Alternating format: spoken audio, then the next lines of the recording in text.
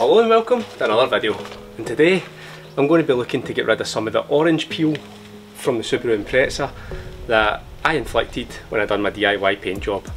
Let's go do it. Orange peel, what is it and how do we get rid of it?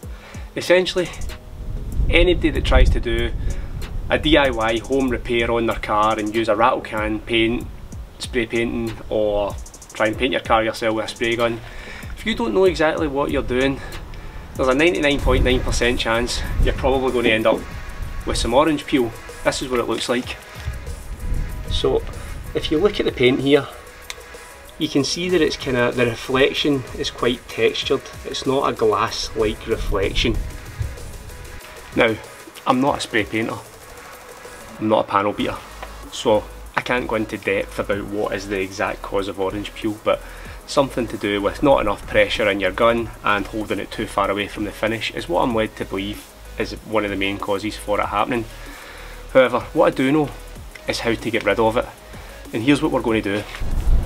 So the equipment that we've got today, I've got a boot jamb so as I can have the boot a bit open, I've got a sander, I've got various different grades of sanding discs, and then I've got a few different polishes so that we can bring that flat sanded look back to life. I have to say, the orange peel in this car is nowhere near as bad as what I've seen on some cars that I've walked past. Say you've been in an accident, your car's been off to a repair shop and they've not really given two monkeys about it. Busted it out and then fired it out the door. No sanding, no polishing. Then your paint can look pretty crap, even though your car's fixed, technically.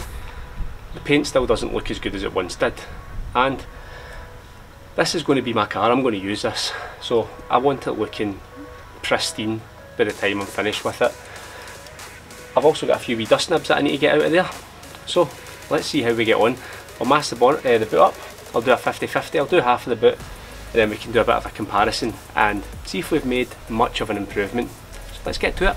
So just while I'm preparing, I picked up this handy little tool from KDN Detailing. I think it cost me £15, and what it does is it kind of jams your boot open, which is great for me because it really helped save my back throughout this process.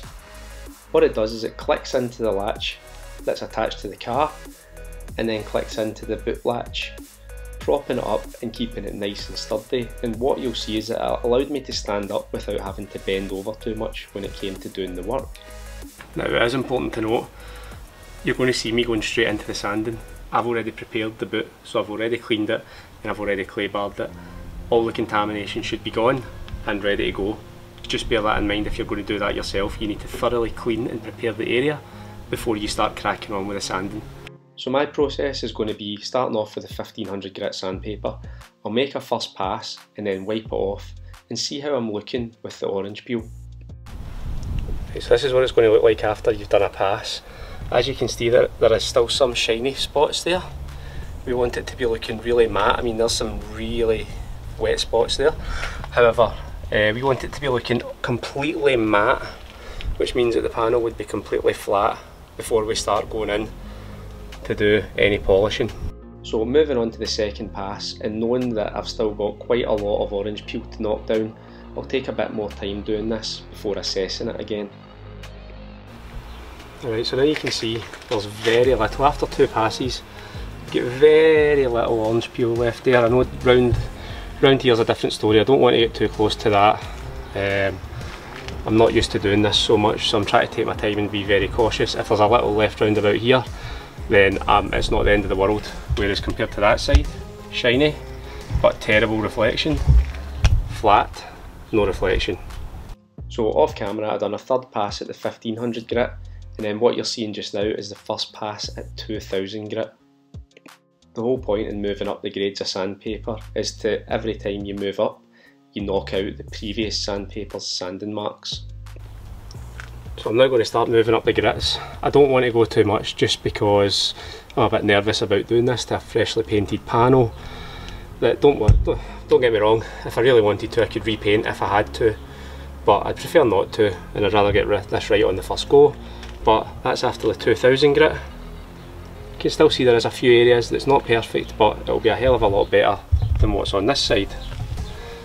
Another go with the 2000, and then I'll do a 3000 and then I can start polishing.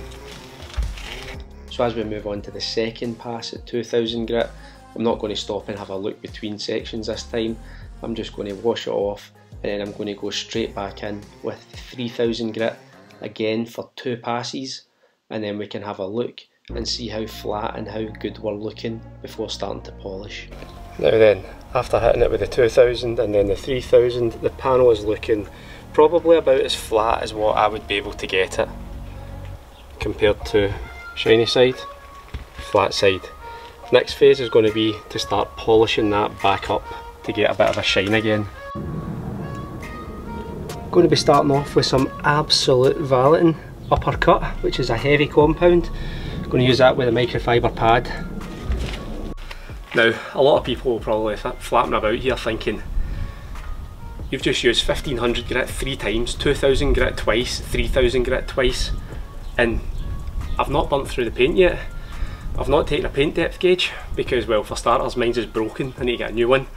But secondly, this car has got multiple layers of paint on it. It's going to give me an overall thickness for the original green colour that was about, then the primer that I put on, then the base, then the lacquer. It's going to be very difficult to tell how much lacquer is actually there in the first place. I just know that because I painted it, that I put on a ton of lacquer, so there should be enough there to see me through this. If there's not, I'll end up burning through, making an arse of it and having to do it all again. Hopefully that doesn't happen. For the first pass, I'm using Absolute Valeting Uppercut, which is their heavy cut compound, paired up with my microfiber cutting pad. Just as I'm starting to apply the polish to the boot, you can see just how well the stay that I'm using is holding up. It's keeping the boot lid in a really nice position, personally for me, because it allows me to stand up with a nice straight back and start polishing without having to sit down and bend over. It also means that I can get right up to the edges without worrying about catching the bumper. Now, like all the processes I've followed already, I'll do the first pass, I'll get that off, and then I'll assess how it's looking before going on to the next pass. So after one pass with a heavy cut, you can see it's starting to come back. Give it another pass, and then we'll try and finesse it. And again, I've done the second pass off camera, the main reason being I don't want to bore you all with me watching me do multiple passes using the same compound. So we're now on to what is the Cartec, which is their medium compound. It's the orange bottle, and we're using this with the orange Chemical Guys honeycomb pad. Start refining any of those microfiber marks that are left and bringing the shine back to the panel. Right guys, so I've just done what would be the first pass of the medium compound. This is the orange peel side and the sanded side. Don't know how well that's coming across in camera, but to the eye it looks awesome. I'm going to do another pass with the medium compound and then do a finishing compound, and then we'll get the tape off and have a look. Time to finesse. After doing that second pass with the medium cut compound, I was really happy with how it was coming up. So like I've just said, time to finesse it up and use our finishing compound to get the panel looking as good as I can possibly get it. I do realise that I put way too much polish on the pad. Sometimes I forget that I'm doing a small area, and I mean that could have done the whole boot lid there, but this is how we're now looking after one pass of the finishing polish. Just using a little bit of the Garage Therapy panel wipe to get rid of any polish residue, and then we can go in for a final look. Moment of truth. See how we're looking? You can see all the kind of textured reflection here. And then if we step over to the side that we sanded and polish back to life, oh, so much more crisp. We'll take the line off and we'll see in a second. Try and stand right in the middle to get a true 50-50. Nice and crisp, nice and bumpy. Crisp, bumpy.